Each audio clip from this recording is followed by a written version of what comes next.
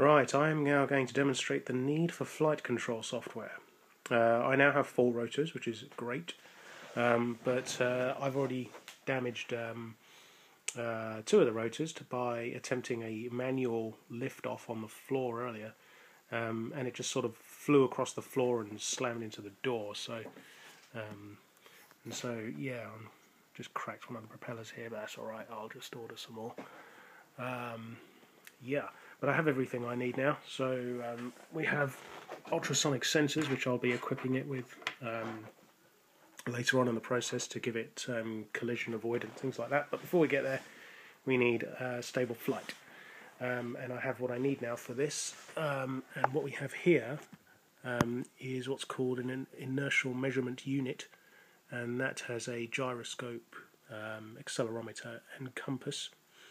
And yeah, so that's what's connected to these, connected to the SDA and SDL clock lines. It uses the it's what's called the I2C bus for the on the Arduino. I think, from what I understand, it's a very generic protocol used by devices like this. So yeah, that's all hooked up and working, but I haven't got it to the point where it's interpreting those values and controlling the engines by itself. But at the moment I'm still controlling the engines, the rotors, by itself. So at the moment I've still got it on remote control using infrared, and I'm going to try and take it off manually by controlling the speed of all 4 rotors, and you'll see how impossible it is.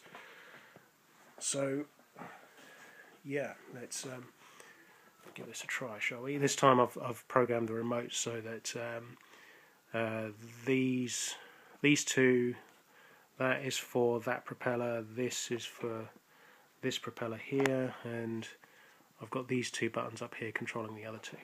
I mean, using a remote control is not great anyway. I haven't got a proper remote control unit, but let's just see what happens, shall we?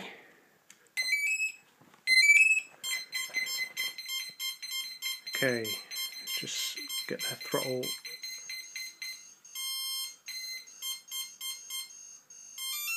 Oh yeah, actually let's just turn off, because what I've also forgot to mention is that I now have got it on bungee cords, so that attached to a heavy object, so if it tries to take off it's not going anywhere, and it's also on the bed, so that if it tries to if the propellers slam into anything, it's not going to destroy the propellers or me in the process, which is a good thing.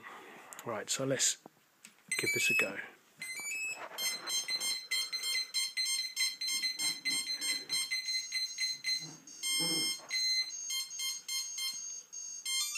Okay, so let's start with U. Now U.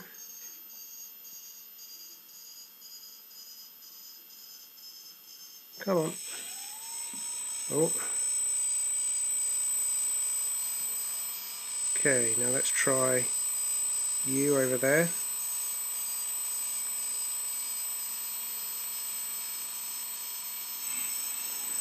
Now U.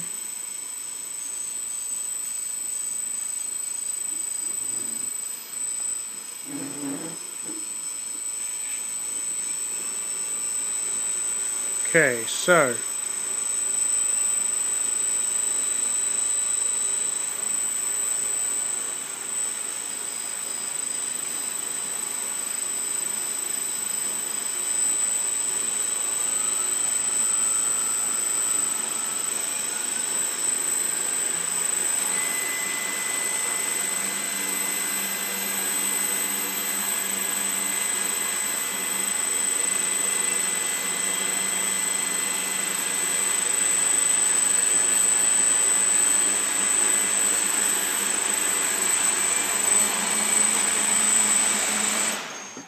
okay, so I had to shut it down there, it was getting out of control. So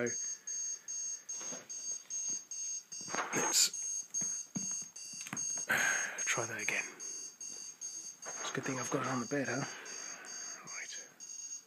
Let's go for U.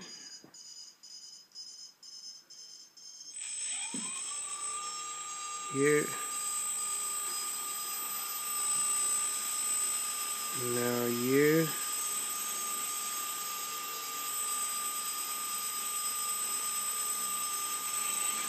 You.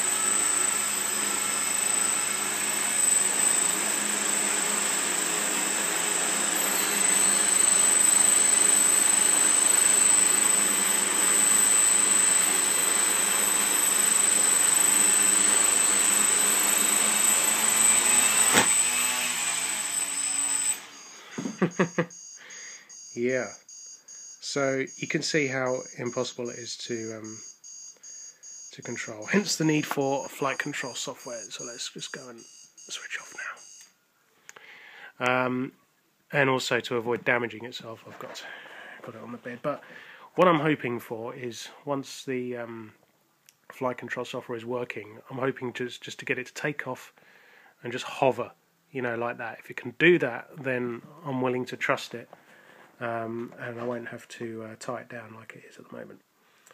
So yeah, now the challenging part begins.